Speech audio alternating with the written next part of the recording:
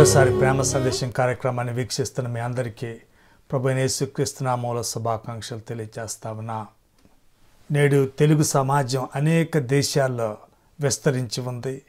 రకరకాల దేశాల నుండి మాకు ఈమెయిల్లు ఉత్తరాలు రాస్తూ ఉన్నారు. మీకోసం ప్రార్థన చేస్తా ఉన్నా.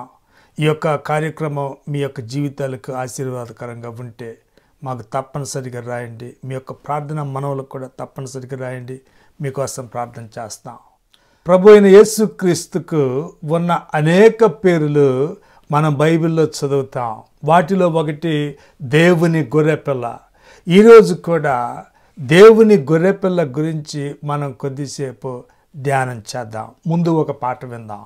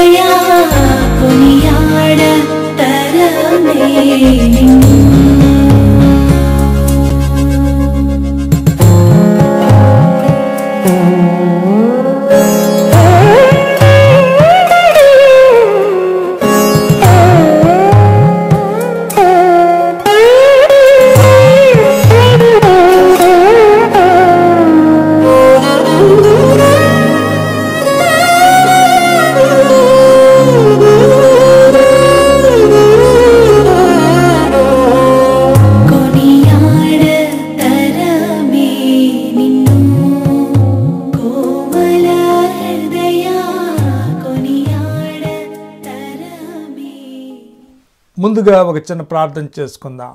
మహాప్రేమ కలిగిన పరలోకపు తండ్రి, కృప కలిగిన మా దేవ, దయ కలిగిన మా తండ్రి, మరోసారి నీ యొక్క వాక్యాన్ని ధ్యానం చేయడానికి మీరు ఇచ్చినటువంటి అవకాశాన్ని బట్టి వందనాలు స్తుతులు తెలియజేస్తా ఉన్నాం.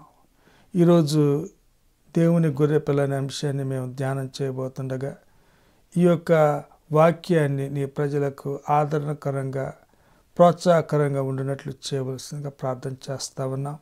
వీక్షకులందరూ వారి యొక్క ఆరోగ్య సమస్యలు కానివ్వండి, ఆర్థిక సమస్యలు కానివ్వండి, ఏ సమస్యలు ఉన్నప్పటికీ మీ యొక్క గుప్పిలు విప్పి వారికి సహాయం చేయవలసిందిగా మా ప్రభువును రక్షకుడైన యేసుక్రీస్తు నామములో మీకు ప్రార్థన చేస్తూ ఉన్నాము. ఆమేన్. ప్రపంచమంతా ఈ గొర్రె పిల్లల్ని పెంచుతూ ఉంటారు. అవి పర్వతాలు అవనివ్వండి, మంచు పర్వతాలు అవనివ్వండి, లేకపోతే పచ్చిక బయళ్ళు అవనివ్వండి, ఎడారులు అవనివ్వండి, ఈ గొర్రె పిల్లల్ని ప్రపంచమంతా పెంచుతూ ఉన్నారు. ఆస్ట్రేలియా, అదేవిధంగా న్యూజిలాండ్ లాంటి దేశాల్లో ఈ గొర్రెల్ని పెంచడం అనేది అదొక సంస్కృతిలో భాగమైంది. ఐస్లాండ్ లాంటి దేశాల్లో ఉండే గొర్రెలకి బొచ్చు దట్టంగా ఉంటుంది. గొర్రెలు ఎంతో సాధు జీవులు. చిన్న పిల్లలు సైతము వాటితో ఆడుకుంటా ఉంటారు. మధ్యప్రాచ్యములో గొర్రె చాలా సాధారణమైనటువంటి జంతువు. అందుకనే గొర్రెను ఒక సాదృశ్యంగా మనకు చూపించి తన యొక్క విమోచన కార్యక్రమాన్ని మనకు తెలియజేయాలని దేవుడు బైబిల్లో యేసు ప్రభువుని గొర్రెపిల్లతో ఆయన పోల్చాడు. ఈ గొర్రెపిల్ల గురించి 7 విషయాలు నేను మీతో చెప్పాలని ఆశపడతా ఉన్నాను. బైబిల్ గ్రంథం అంతా ఒక రకంగా చెప్పుకోవాలంటే ఈ గొర్రెపిల్ల యొక్క కథే. ఆదికాండం నుండి ప్రకటన గ్రంథం వరకు దేవుడు విమోచన అనేటువంటి ఒక గొప్ప రహదారి వేశాడు. ఈ రహదారి మీద మనం ఎక్కడ నిలబడినా మనకి దేవుని గొర్రెపిల్ల కనబడుద్ది. యోహాను సువార్తలో మీరు చూడండి, 1వ అధ్యాయం 29వ వచనంలో మనం చదివితే, మరునాడు యోహాను యేసు తన యొద్దకు రాగా చూచి, ఇదిగో లోక పాపమును మోసికొని పోవు దేవుని గొర్రెపిల్ల, behold the lamb of God that taketh away the sin of the world. యోహాను గారు యేసు ప్రభును చూపించి ఇదిగో దేవుని గొర్రెపిల్ల అని పిలుస్తా ఉన్నాడు. అయితే ఈ యొక్క యేసుక్రీస్తు గొర్రెపిల్లగా అప్పుడు మారినటువంటి వాడు కాదు. ఆయన జగదుత్పత్తి మొదలుకొనే గొర్రెపిల్లగా ఉన్నటువంటి వాడు. ప్రకటన గ్రంథం 13వ అధ్యాయము 8వ వచనంలో మీరు చూడండి, భూనివాసులందరూ అనగా జగదుత్పత్తి మొదలుకొని వధింపబడి ఉన్న గొర్రెపిల్ల అని అక్కడ మనం చదువుతా ఉన్నాం. ఆ మాటలు మీరు గమనించండి. జగదుత్పత్తి మొదలుకొని వధింపబడి ఉన్న గొర్రెపిల్ల. ఇది ఎప్పుడు మొదలైంది? The lamb slain from the foundation of the world. జగదుత్పత్తి మొదలుకొనే ఇది వధింపబడినట్లుగా ఉంది. మనం అడగవచ్చు, యేసు ప్రభు చనిపోయి 2000 సంవత్సరాల క్రితమే కదా, అదేంటి బైబిల్లో జగదుత్పత్తి మొదలుకొని ఆయన వధింపబడినట్లున్నాడు అని రాయబడింది అని మనం అడగవచ్చు. మనం గ్రహించాల్సింది ఏంటంటే, భూమికి పునాదులు వేసినప్పుడే దేవుడు ఈ యొక్క గొర్రెపిల్లను మన యొక్క రక్షణ కోసము, సిలువ కోసము సిద్ధపరిచాడు. అదేవిధంగా భవిష్యత్తులోకి మీరు చూడండి, అక్కడ కూడా దేవుని గొర్రెపిల్ల వధింపబడి మనకు కనిపిస్తూ ఉంది. ప్రకటన గ్రంథం 5వ అధ్యాయం 6వ వచనంలో మీరు చూడండి, మరియు సింహాసనమునకును ఆ 4 జీవులకును పెద్దలకును మధ్యను వధింపబడినట్లుండిన గొర్రెపిల్ల నిలిచియుండుట చూచితిని. కాబట్టి భవిష్యత్తులో పరలోకములో గొర్రెపిల్ల ఏ విధంగా ఉంది? అది వధింపబడినట్లుగా ఉన్నది. కాబట్టి యోహాను ముందున్నటువంటి ఆ దేవుని గొర్రెపిల్ల గతములో భూమికి పునాదులు వేసినప్పుడే అది సిలువ కోసం సిద్ధపరచబడినటువంటి వధింపబడిన గొర్రెపిల్లలాగా కనిపిస్తూ ఉంది. భవిష్యత్తులో కూడా అది వధింపబడిన గొర్రెపిల్లగా కనిపిస్తూ ఉంది. ఈ యొక్క గొర్రెపిల్ల గురించి కొన్ని విషయాలు మనం చూద్దాం. మొదటిగా గొర్రెపిల్ల వివరించబడింది. గొర్రెపిల్ల వివరించబడింది. యేసు ప్రభు ఈ యొక్క భూలోకములో జీవించినప్పుడు ఆయన తరచుగా యూదులతో ఏమంటా ఉండేవాడంటే, లేఖనముల యందు మీకు నిత్య జీవము కలదని తలంచుచు వాటిని పరిశోధించుచున్నారు, అవే నన్ను గూర్చి సాక్ష్యమిచ్చుచున్నవే. మీరు లేఖనాలను చూడండి, అవి నా గురించి వివరిస్తున్నాయి అని ఆయన వారితో అంటా ఉన్నాడు. ప్రభువైన యేసుక్రీస్తు మరణించి తిరిగి లేచిన తరువాత ఎమ్మాయి మార్గము వెళ్ళుచు 2 శిష్యులతో మాట్లాడటం లూకాసు వార్త 24వ అధ్యాయంలో మనం చూస్తాం. అక్కడ ఆయన వారితో ఏమంటా ఉన్నాడంటే, లూకాసు వార్త 24:27లో మీరు చూడండి, మోషేయు సమస్త ప్రవక్తలను మొదలుకొని లేఖనములన్నిటిలో తన్ను గుర్చిన వచనముల భావము వారికి తెలిపెను. ఇక్కడ లేఖనాలు అంటే ఏంటంటే పాత నిబంధన గ్రంథం. ఎందుకంటే అప్పుడు ఇంకా కొత్త నిబంధన గ్రంథము రాయబడలేదు. పాత నిబంధన గ్రంథం అంతా గొర్రెపిల్ల వివరించబడింది. ఆదాము హవ్వలు దేవునికి వ్యతిరేకంగా పాపం చేసిన తర్వాత దేవుడు సబ్స్టిట్యూషన్, నాకు బదులు అనే నియమాన్ని ప్రవేశపెట్టాడు. ఆదాము హవ్వలు పాపం చేసిన తర్వాత వారు తమ యొక్క పాప స్థితిని, దిగంబరత్వాన్ని గ్రహించినప్పుడు వారి యొక్క దిగంబరత్వాన్ని కప్పటానికి ఏం చేశాడు? ఆదికాండం 3వ అధ్యాయంలో మనం చదువుతాం. దేవుడైన యెహోవా ఆదామునకును అతని భార్యకును చర్మపు చొక్కాయిలను చేయించి వారికి తొడిగించెను. ఆదాము హవ్వలు పాపం చేసినప్పుడు వారిని కప్పటానికి దేవుడు పాపం పుణ్యం ఎరుగని అమాయక జీవులను అర్పించాల్సి వచ్చింది. పాత నిబంధన మొత్తం మనం ప్రభువైన యేసుక్రీస్తు యొక్క ముంగుర్తులు చూస్తా ఉన్నాం. మొదటి ముంగుర్తు ఇదే. ఆ తర్వాత అనేక ముంగుర్తులు ఉన్నాయి. ఉదాహరణకు ఆదికాండం 22వ అధ్యాయంలో మీరు చూడండి. అక్కడ అబ్రహాము తన కుమారుడైనటువంటి ఇస్సాకును అర్పించవలసి వచ్చింది. దేవుడు ఏమంటా ఉన్నాడంటే, అబ్రహామా నీ కుమారుడైనటువంటి ఇస్సాకును నా కోసము అర్పించు అని అడుగుతా ఉన్నాడు. అప్పుడు అబ్రహాం ఏం చేస్తా ఉన్నాడంటే, తన కుమారుడైనటువంటి ఇస్సాకును తీసుకొని మోరియా పర్వతం వైపుకు వెళ్తా ఉన్నాడు. ఆదికాండం 22:7 చూడండి. ఇస్సాకు ఏమంటా ఉన్నాడు? నా తండ్రి అని అబ్రహాముని పిలుస్తా ఉన్నాడు. ఆ పిలుపుకి అబ్రహాము గుండెలు పగిలిపోయి ఉంటాయి. అయితే ఓర్చుకొని ఏమంటా ఉన్నాడంటే, ఏంటి నా కుమారుడా అని అడుగుతా ఉన్నాడు. ఇస్సాకు తన తండ్రిని అడుగుతా ఉన్నాడు, నిప్పును కట్టెలను ఉన్నవి కానీ దహన బలికి గొర్రె పిల్ల ఏది? అబ్రహాం ఏమంటా ఉన్నాడు? నా కుమారుడా, దేవుడే దహన బలికి గొర్రె పిల్లను చూచుకొనెను. ఆ మాటలు గమనించండి. నా కుమారుడా, దేవుడే దహన బలికి గొర్రె పిల్లను చూచుకొనెను. My son, God will provide himself a lamb for a burnt offering. దేవుడే దహన బలికి గొర్రె పిల్లను సిద్ధం చేస్తా ఉన్నాడు. మన పాపాలకు ప్రాయశ్చిత్తం చేయటానికి దేవుడే ఈ యొక్క గొర్రె పిల్లను జగదుత్పత్తి మొదలుకొని సిద్ధం చేస్తా ఉన్నాడు. ఆ తర్వాత నిర్గమాకాండం 12వ అధ్యాయంలో మీరు చూడండి. అక్కడ ఇశ్రాయేలీయులు ఐగుప్తు దేశంలో బానిసత్వంలో మొగ్గుతూ ఉండటం మనకు కనిపిస్తూ ఉంది. దేవుడు తన ప్రజల పక్షాన ఐగుప్తీయుల మీద 10 తీర్పులు కుమ్మరించడం మనం చూస్తా ఉన్నాం. ఈ 10 తీర్పుల్లో 10వ తీర్పు రాకముందు దేవుడు ఇశ్రాయేలీయులకు పస్కా పండుగను నియమించాడు. ఆ పండుగ తర్వాత ఇశ్రాయేలీయులు ఐగుప్తు దేశంలో నుండి విడుదల పొంది వాగ్దాన దేశం వైపుకు వెళ్ళారు. దేవుడు నిర్గమాకాండం 12వ అధ్యాయంలో మోషేతో ఏమంటా ఉన్నాడు? ఇదిగో మీరందరూ ఏం చేయాలంటే ఇశ్రాయేలీయుల్లో ప్రతి కుటుంబము ఒక గొర్రె పిల్లను తీసుకోండి. నిర్దోషమైనటువంటి ఒక ఏడాది గొర్రె పిల్లను తీసుకొని దానిని సాయంకాలమున చంపాలి. దాని యొక్క రక్తాన్ని మీ ఇంటి ద్వార బంధాల మీద మీరు పూయాలి, దాన్ని మీరు చల్లాలి అని చెప్తా ఉన్నాడు. మీరున్న ఇండ్ల మీద ఆ రక్తము మీకు గుర్తుగా ఉండును. నేను ఆ రక్తమును చూచి మిమ్మల్ని నశింపజేయక దాటిపోయేదను అని దేవుడు వారితో చెప్తా ఉన్నాడు. కాబట్టి గొర్రెపిల్ల రక్తం కింద మీరు రావాలి అని దేవుడు ఇశ్రాయేలీయులను ఆజ్ఞాపిస్తా ఉన్నాడు. ఆ గొర్రెపిల్ల రక్తమును మీరేం చేయాలంటే మీ ఇండ్ల ద్వారపు 2 నిలువు కమ్ముల మీద, అదేవిధంగా పైకమ్ము మీద ఆ రక్తాన్ని మీరు చల్లాలి. ఆ రక్తము మీకు గుర్తుగా ఉండును. నేను ఆ రక్తమును చూచి మిమ్మును నశింపచేయక దాటిపోయేదను.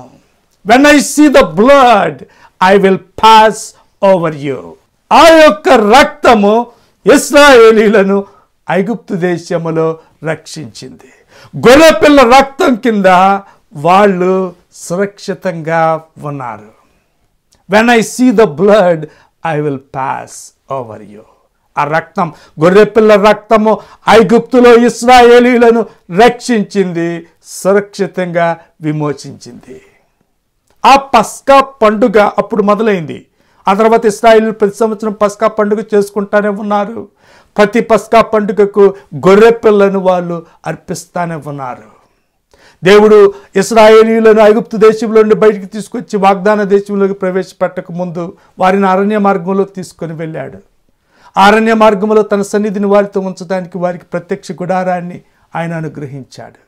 ఇశ్రాయేలీయులందరూ ప్రత్యక్ష గుడారము బయట ఉన్నప్పుడు వారి పక్షమున ప్రధాన యాజకుడు అతి పరిశుద్ధ స్థలములోకి వెళ్ళాడు.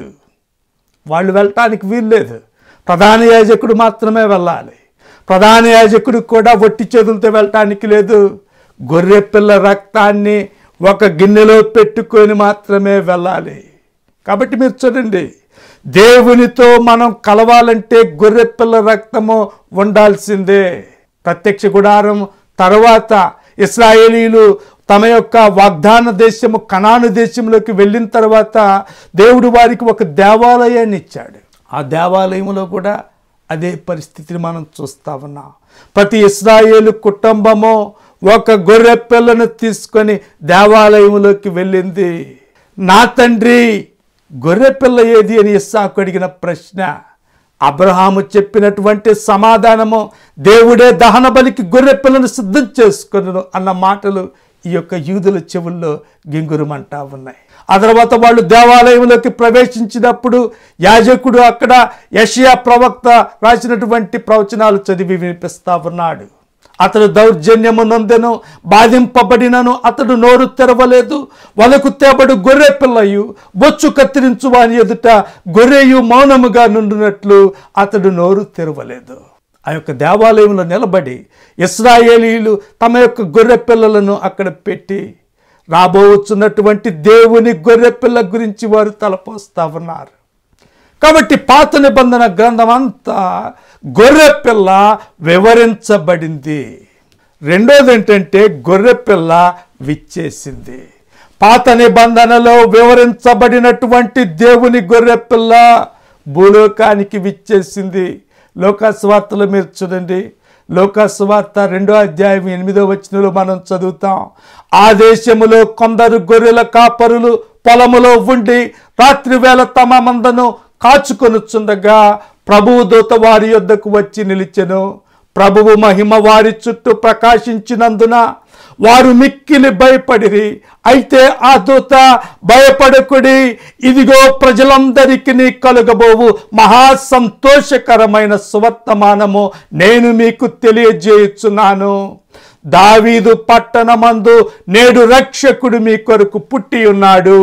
ఈయన ప్రభువైన క్రీస్తు. ప్రభు అయిన యేసుక్రీస్తు జన్మించినప్పుడు దేవుని దూత ఆ సువర్తమానము యూదులకు తెలియచేశాడు. ఈ మహా సంతోషకరమైనటువంటి వార్తను ఎవరికి చెప్పాడో చూడండి. రాజులకు కాదు, వారి అధికారులకు కాదు, పరిచయులకు కాదు, సద్దూకులకు కాదు, ధనవంతులకు కాదు, మేధావులకు కాదు, గొర్రెల కాపరులకు దేవుని దూత ఈ సువర్తమానం తెలియజేశాడు. ఎందుకంటే పాత నిబంధనలో వివరించబడినటువంటి ఆ దేవుని గొర్రె పిల్ల భూలోకానికి విచ్చేసింది. కొన్ని వేల సంవత్సరాల పాటు ఇశ్రాయేలీయులు ఎదురు చూసినటువంటి ఆ దేవుని గొర్రెపిల్ల భూలోకానికి విచ్చేసింది. యోహాను సువార్త 8వ అధ్యాయంలో మనం చదువుతాం. యేసు ప్రభు అక్కడ యూదులతో మాట్లాడుతా ఏమంటా ఉన్నాడంటే 56వ వచనంలో మీరు చూడండి, మీ తండ్రి అయిన అబ్రహాము నా దినము చూతునని మిగుల ఆనందించెను. ఆ గొర్రె పిల్లను చూడాలని యూదుల మూల పురుషుడైనటువంటి అబ్రహాము ఎంతో ఆశపడ్డాడు. అబ్రహాము ఎదురు చూసినటువంటి ఆ దేవుని గొర్రెపిల్ల భూలోకానికి విచ్చేసింది. యాకోబు ఎదురు చూసినటువంటి ఆ దేవుని గొర్రెపిల్ల భూలోకానికి విచ్చేసింది. మోషే ఎదురు చూసినటువంటి ఆ దేవుని గొర్రెపిల్ల భూలోకానికి విచ్చేసింది. దావీదు ఎదురు చూసినటువంటి ఆ దేవుని గొర్రెపిల్ల భూలోకానికి విచ్చేసింది. ప్రవక్తలందరూ ఎదురు చూసినటువంటి దేవుని గొర్రెపిల్ల భూలోకానికి విచ్చేసింది. ఇశ్రాయేలీయులందరూ వారి యొక్క అర్పణలు, బలులు, పండుగలు చేసుకుంటూ ఎదురు చూసినటువంటి దేవుని గొర్రెపిల్ల భూలోకానికి విచ్చేసింది. అందుకనే యోహాను ఏమంటా ఉన్నాడంటే, ఇదిగో లోక పాపమును మోసుకొని పోవు దేవుని గొర్రెపిల్ల. Behold the lamb of God that టేకెత్ away the sin of the world. ప్రత్యక్ష గుడారములో ఇశ్రాయేలీయులు ఆ యొక్క గొర్రెపిల్ల మీద చేతులు పెట్టి తమ పాపాలు ఒప్పుకునేవాళ్ళు. అప్పుడు ప్రధాన యాజకుడు ఆ గొర్రెపిల్లను తీసుకొని వెళ్ళేవాడు. దేవాలయాన్ని నిర్మించిన తర్వాత కూడా ఇశ్రాయేలీలు గొర్రె పిల్లలను తీసుకొని అక్కడికి వెళ్ళేవాళ్ళు. యాజకుడు ఏం చేసేవాడంటే ఆ గొర్రె పిల్లను వారి ముందు పెట్టేవాడు. ఇశ్రాయేలీలు తమ యొక్క చేతులు ఆ యొక్క గొర్రె పిల్ల మీద పెట్టి తమ పాపాలు ఒప్పుకునేవాళ్ళు. అప్పుడు యాజకుడు ఆ గొర్రె పిల్లను తీసుకొని వెళ్ళేవాడు. యోహాను వారితో ఏమంటా ఉన్నాడంటే, దేవుని గొర్రె పిల్లను చూడండి, ఎంతకాలము మీరు మనుష్యులు తీసుకొచ్చినటువంటి గొర్రె పిల్లలను చూశారు, దేవుడు తీసుకొచ్చినటువంటి గొర్రె పిల్లని ఇప్పుడు చూడండి. ఎంతకాలము మీ యొక్క పాపమును తీసివేయలేనటువంటి గొర్రె పిల్లల్ని మీరు చూశారు, ఇప్పుడు మీ యొక్క పాపమును పరిహరించేటటువంటి దేవుని గొర్రె పిల్లని మీరు చూడండి. ఎంతకాలమో మీరు ఇశ్రాయేలీల కోసం మాత్రమే వచ్చినటువంటి గొర్రెలు చూశారు, ఇప్పుడు సర్వలోక పాపాన్ని పరిహరించేటటువంటి దేవుని గొర్రె పిల్లను చూడండి అని యోహాను వారితో చెప్తా ఉన్నాడు. కాబట్టి రెండోది గొర్రెపిల్ల విచ్చేసింది, మూడోది గొర్రెపిల్ల విరవబడింది. భూలోకానికి విచ్చేసినటువంటి ఈ దేవుని గొర్రెపిల్ల 33.5 సంవత్సరాల పాటు నిష్కలంకమైనటువంటి జీవితాన్ని గడిపింది. ఈ గొర్రెపిల్ల అప్పుడు విరవబడటానికి యెరూషలేముకు వెళ్ళింది. లోకాసువార్త 18వ అధ్యాయంలో మీరు చూడండి, 31వ వచనంలో యేసు ప్రభు తన శిష్యులతో ఏమంటా ఉన్నాడంటే, ఇదిగో యెరూషలేమునకు వెళ్ళుచున్నాము, మనుష్య కుమారుని గురించి ప్రవక్తల చేత రాయబడిన మాటలన్నీ నెరవేర్చబడును, ఆయన అన్యజనులకు అప్పగింపబడును, వారు ఆయనను అపహసించి అవమానపరిచి ఆయన మీద ఉమ్మి వేసి ఆయనను కొరడాలతో కొట్టి చంపుదురు, 3వ దినమున ఆయన మరలా లేచునని చెప్పెను. ఇశ్రాయేలు దేశం మొత్తం యూదులు యెరూషలేముకు వెళ్తా ఉన్నారు. పస్కా పండుగ చేసుకోవాలని ప్రతి కుటుంబము ఒక గొర్రె పిల్లను తీసుకొని యెరూషలేముకు ప్రయాణం చేస్తూ ఉంది. ఇదిగో అదే సమయంలో దేవుని గొర్రె పిల్ల కూడా తన శిష్యులతో కలిసి యెరూషలేము వైపుకు వెళ్తా ఉంది. ఆ గొర్రె పిల్లల్ని ఇశ్రాయేలీలు యాజకులకు అప్పజెప్పారు. యాజకులు ఆ గొర్రె పిల్లల్ని తీసుకొని దేవాలయం వైపుకు వెళ్తా ఉన్నారు. ఇదిగో అదే సమయంలో దేవుని యొక్క గొర్రె పిల్ల కూడా ఇశ్రాయేలీల యొక్క హోసన్నా ధ్వనుల మధ్య యెరూషలేములోకి వెళ్ళింది. ఆ యొక్క యాజకులు గొర్రె పిల్లల్ని తమ యొక్క అర్పణల కోసం, బలుల కోసం సిద్ధం చేస్తా ఉన్నప్పుడే దేవుని గొర్రె పిల్ల కూడా తన యొక్క అర్పణ కోసము సిద్ధం చేసుకుంటా ఉంది. ఆ యొక్క యాజకుల ముందు ఈ యొక్క గొర్రె పిల్లలు మౌనంగా ఉన్నట్టే దేవుని గొర్రె పిల్ల కూడా తన యొక్క విమర్శకుల ముందు మౌనాన్ని దాల్చింది. అతడు దౌర్జన్యమునందెను, బాధింపబడినను అతడు నోరు తెరవలేదు. వదకు తేబడు గొర్రె పిల్లయు బొచ్చు కత్తిరించు వాని ఎదుట గొర్రెయు మౌనముగా ఉండునట్లు అతడు నోరు తెరవలేదు. అన్యాయపు తీర్పు నందిన వాడై అతడు కొనిపోబడెను. అతడు నా జనుల అతిక్రమమును బట్టి మొత్తబడిన గదా అని యెషయా ప్రవక్త చేసిన ఆక్రందన అప్పుడు నెరవేరుతా ఉంది. అన్యాయపు తీర్పు నొందినప్పటికీ దేవుని గొర్రెపిల్ల మౌనంగా కొనిపోబడింది. ఒకవైపు ఈ యొక్క యాజకులు గొర్రె పిల్లల్ని తీసుకొని పస్కా పండుగకు సిద్ధం చేస్తా ఉన్నారు. ఇదిగో పస్కా బలి పశువు ప్రభు అయిన యేసుక్రీస్తు కూడా అప్పుడే యెరూషలేములోకి వెళ్తా ఉన్నాడు. ఈ యొక్క యాజకులు ఆ యొక్క గొర్రె పిల్లలను వారు క్షుణ్ణంగా పరీక్షిస్తూ ఉన్నారు. ఎక్కడన్నా డాగ్ ఉందేమో చూడండి, ఎక్కడైనా ఏదన్నా గాయం ఉందేమో చూడండి. ఎందుకంటే నిష్కలంకమైనటువంటి గొర్రె పిల్ల మాత్రమే అర్పణకు ఉపయోగపడుతుంది. ఈ వైపు దేవుని గొర్రె పిల్లను కూడా పరీక్షిస్తూ ఉన్నారు. ఆ యొక్క ప్రధాన యాజకులు అన్న, కయప, అదేవిధంగా యూదులు, అబద్ధ సాక్షులు, వీరందరూ కూడా ఏదన్నా మచ్చుందేమో చూడండి అని యేసు ప్రభుని పరీక్షిస్తూ ఉన్నారు. పిలాతు ముందు ఆయన్ని పెట్టారు. పిలాతు ఏమంటా ఉన్నాడంటే, ఈ మనుష్యుని యందు నాకు ఏ నేరమును కనబడలేదు. ఒకవైపు ఈ యొక్క యాజకులు ఏం చేస్తా ఉన్నారంటే, ఈ గొర్రె పిల్లలను సంహరించటానికి కత్తులు నూరుతా ఉన్నారు.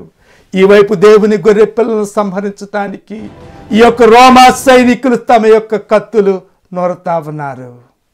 ఈ యొక్క యాజకులు కత్తి ఎత్తి ఆ యొక్క గొర్రె పిల్లలను సంహరించినప్పుడే దేవుని గొర్రెపిల్ల కూడా శిలువ మీద తన యొక్క రక్తాన్ని చిందించి సంహరించబడింది.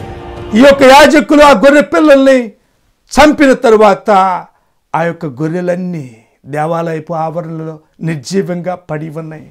అదే సమయంలో సమాప్తమైనని చెప్పి దేవుని గొర్రెపిల్ల తల వంచింది. ఇట్ ఈస్ ఫినిష్డ్, టెలెస్టాయ్, సమాప్తమని కేక వేసి కేక పెట్టినప్పుడు దేవుని గొర్రెపిల్ల సంపూర్ణముగా మన యొక్క విమోచన కార్యాన్ని ముగించి వేసింది.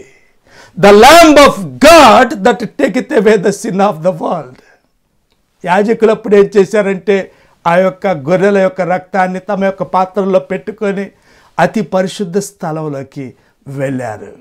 అయితే ఈ దేవుని గొర్రెపిల్ల తన స్వంత రక్తాన్ని తీసుకొని అతి పరిశుద్ధ స్థలములోకి అది ప్రవేశించింది.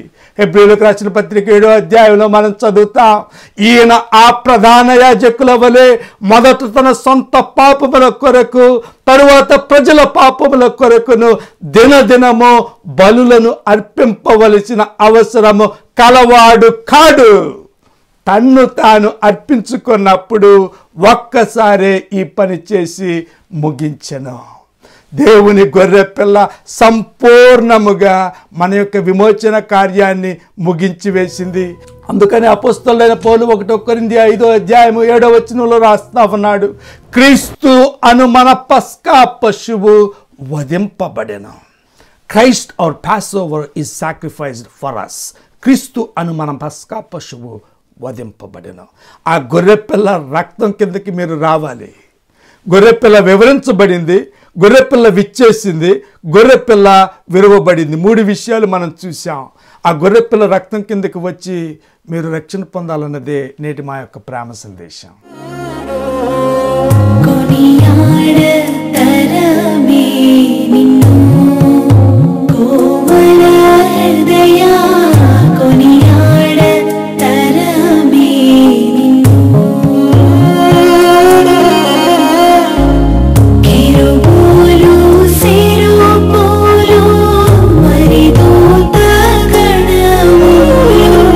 Keru pulu seru pulu